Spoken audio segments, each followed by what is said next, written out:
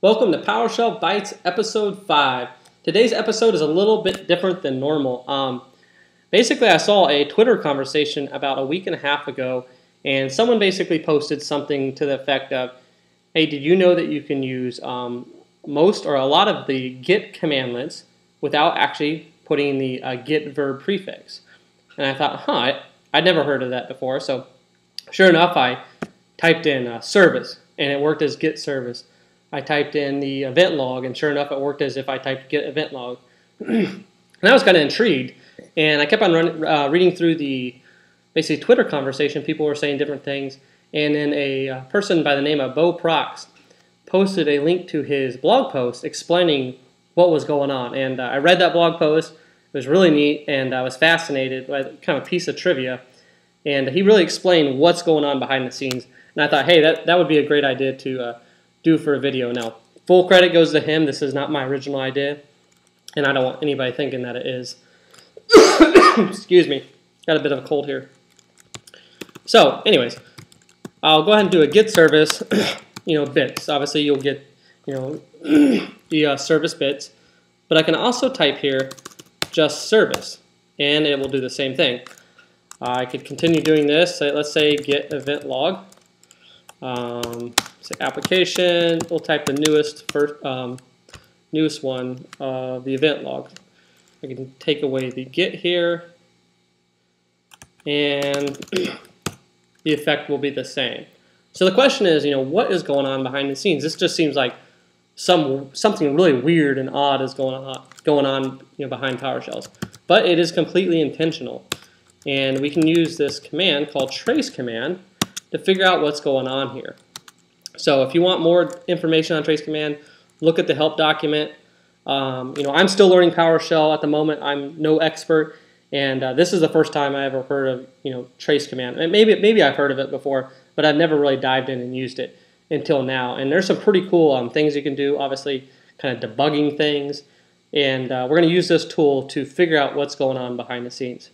So first, I'm going to be basically running the normal Git service command to show you what goes on in normal circumstances, and then what happens when you leave out the prefix. So I'm going to use this. I'm going to type in Git service bits, and I have to run a switch called PS host so it outputs this to the screen. So we'll go ahead and run this. And just notice here I'm using this name here. There's a bunch of different things you can do with the trace command, but I'm using the command discovery part of that. And you can look at the help document to see the different ways you can use this commandlet. So here it has some debug information. It says looking up commandlet Git service. So obviously something's going on with the PowerShell engine here. And then it's saying Git service or commandlet found Git service. And then it runs that commandlet. So that's what happens under normal circumstances. So let's take a look at what happens when you leave out the Git prefix here. Okay, that's a lot of stuff going on here, but in results, it's producing the same thing. So let's scroll up. I'm going to start at the very, very top. And some things may start looking familiar here. It says looking up command service. And then it's showing something else. If you look up here, it's looking up the Git service, and it says command found. So that's not happening here. And then you'll see this path extension and a bunch of different extensions, com, exe. And then down here you'll see another path, which is a bunch of different locations. Now, if you're familiar with environment variables, you probably recognize these. These are different environment variables. These are the path extensions for basically the common extensions. And this is the path variable, which will give a bunch of different paths to applications. So when you type in CMD and it opens up command prompt, it's actually looking at the environment variable path to look up the location for that command. And so that's basically what's going on here. You start looking down, it says looking for service.ps1 and this location, which is the first path in this path variable.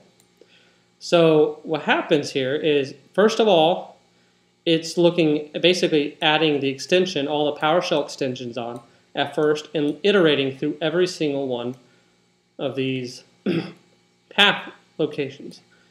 But it also is tacking on all these path extensions. So basically what's happening is it's iterating through the path variable, basically the different path locations, and then iterating through for each of those path locations all the different extensions and seeing if it can find a command. So it's looking for service.ps1, so a PowerShell script, service.com, service.exe. It'll keep going on. You'll see this going over and over and over again for every single location in the path variable. This goes on and on and on, all the way. I'll scroll to the bottom here. And you'll see the command service was not found. Trying again with the get dash prepended. So and then you look down here, it says looking up command get service. So what's going on, basically, if it cannot find a command for that anywhere else, it's actually appending, or prepending, I guess you could say, the get prefix on top of the service, and then going through and seeing if there's a command for that. And sure enough, it finds a commandlet and it runs it. Obviously, this isn't the most efficient use of your resources, but it's a neat kind of piece of trivia, and I thought I would do a video on here about this. And obviously, the use for trace command, you could expand that to actually do some, real debugging. So I just thought it was neat and that I would share it with you guys. Thank you.